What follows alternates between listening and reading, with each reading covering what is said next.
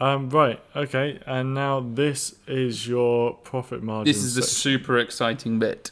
So we are actually just going to sort of fast forward this bit whilst I fill in all the margins, and then we're going to go through. Just if it's a little bit too quick with fast forwarding, you'll notice every time I want a new price bracket, I'm just pressing this plus button here. Yep. Okay. And we will explain all the price ranges and what they mean in just a moment. Cool.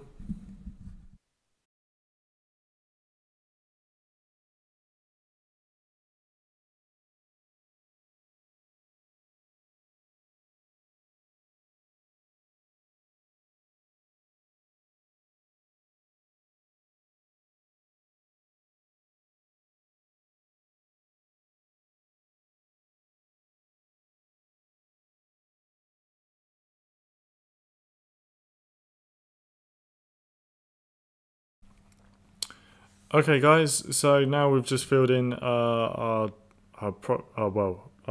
price brackets. Yep. So just first of all of these are recommendations on what you start with. This is based on an account which has the limits of 1,000 items and £10,000 monetary.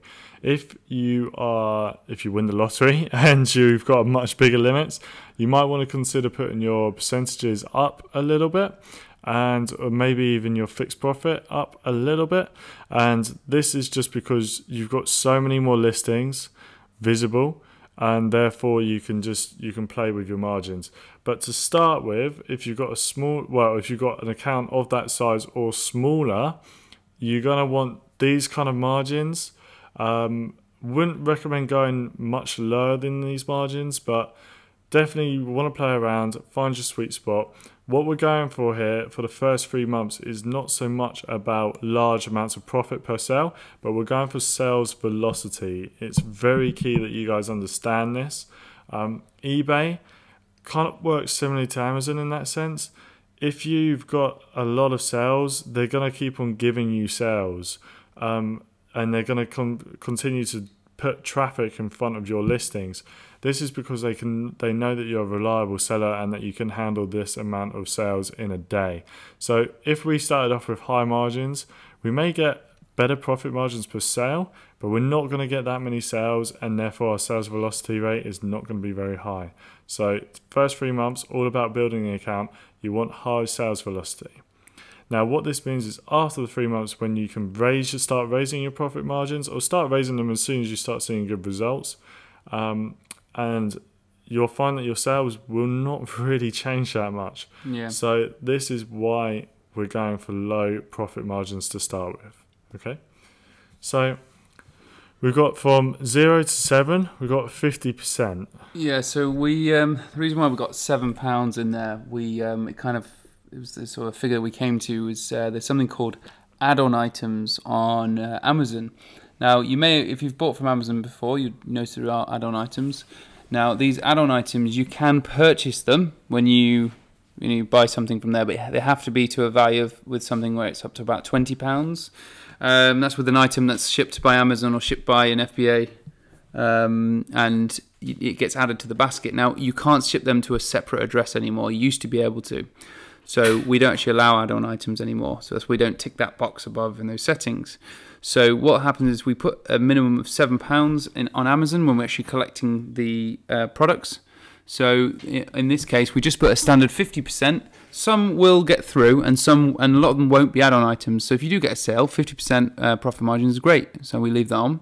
The next range is where products we're actually going to be listing. So we're going to be listing from the range of £7. And we've got a profit of 28%. Now, at the moment, to some of you, that might actually seem high. That's 28% on top of the Amazon price. Now, at the moment, 28% is actually to us is quite low, but we started there because we want to, again, like Matt said, we're going to create a sales velocity. We want to get the sales in. When a sale's made on eBay, that product, and for you as well, it gets boosted again. That exact listing, so it's more likely to sell again. So sometimes you'll notice you'll get something sell twice in the same day, or 2 or 3 times in the same week, or sometimes it'll be a few days before it gets it again, but it kind of gets put back up in the rankings. We moved down to £9 to £11. We now got up to 30%.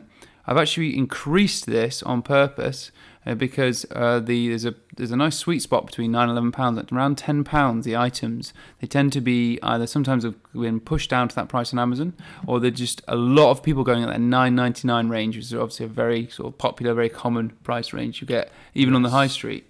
So we put that up a little bit because in the future, again, that'll be pushed up. We can go all the way. I mean, I've got one account that's gone all the way up to sort of around near 60% on that price range, which is really high. So you're making good profit per one. We're moving to £11 to £12.50, going back down to that 28% mark. Again, just getting that sales velocity, no fixed profit on any of these. And then we move into £12.50 to £14. This is where we actually drop it down to 20%. But we're adding a fixed profit. And what we mean by a fixed profit is that's actually £1 for every single sale. So every time that item sells, it'll be £1 fixed profit plus 20%. Yeah, and as you can see, guys, you know, they're all around the same sort of profit margins from then on, but the fixed profit will change. Hopefully that is fairly self-explanatory. Yeah, I mean, with these price ranges, if you notice, they're very, very tight at the top, as in when they're on the lower price range. And that's because we're actually going to be aiming at mainly listing lower priced items, and that's to create A, sales velocity, and B, so you're not using up all your limits and not being able to post many items. Because this is a bulk listing method, we want to get as many items as we can get onto eBay while we grow your account. eBay will see that you've got lots of items selling well. They'll increase your limits to bigger limits sooner, and you'll be able to call in sometime sooner as well because they can see that you've got that sales velocity. Definitely, this is very important, guys. So yeah, we do recommend that you list lower priced items to start with. Try and avoid sort of these ones. So from sort of 50 onwards. Yeah, and that's something we will bring in later. I mean, we definitely do list those more expensive items. So don't worry about that. But for now, just keep it quite cheap on Amazon. Yeah, and get your sales velocity up. So yeah, moving on then. So we've got the sales count repricing. So that's gonna remain unticked. So that's all it is. If you sell the same item a lot, you can actually increase the price. But again, we're not going to be using this setting. Yeah, we personally don't use it. I mean, if you want to, feel free. Yeah, you can test it. Right. Okay. So now we've got these are quite important actually. So Easync auto ordering fee is 10p. No, that one is 10p, but we actually change it to 20p. And the reason why is because we actually turn on tracking like we did in the settings, and that also costs 10p. Now, so for every order, we should get tracking. It's not every single order we'll actually get tracking, but it's something like 80-90%.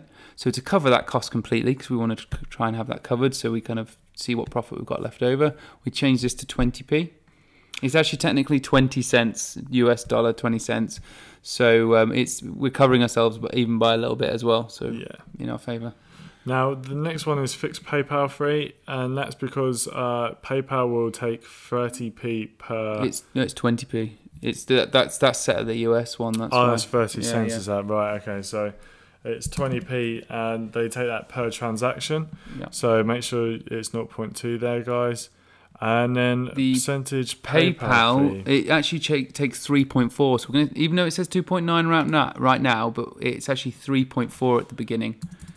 It will go down to 2.9 at some stage, and that's something that we can cover in the future because we do actually know how to get the PayPal fee down, so we get to keep more of our profits. But once again, this is all about growth, guys. So as you grow and your stores get bigger and you start turning over more, that's when PayPal will drop their fee.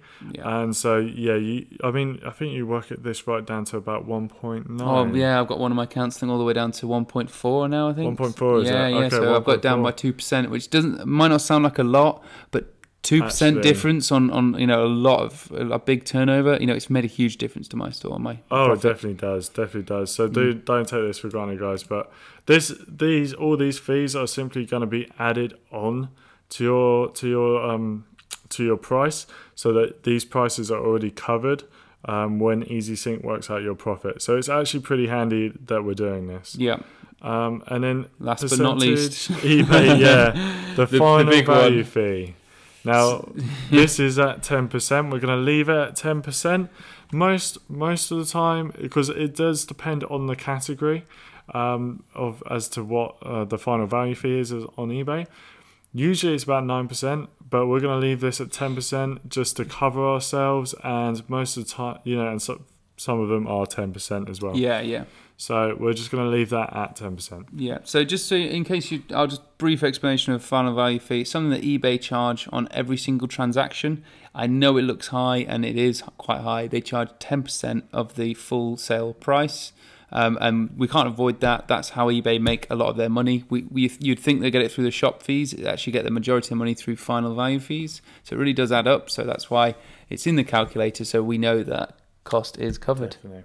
This also, to add to this, guys, when you see your invoice at the end of the month from eBay and you think it's quite high, you need not worry, because you only need to worry about the shop fee. The rest of it you don't need to worry about.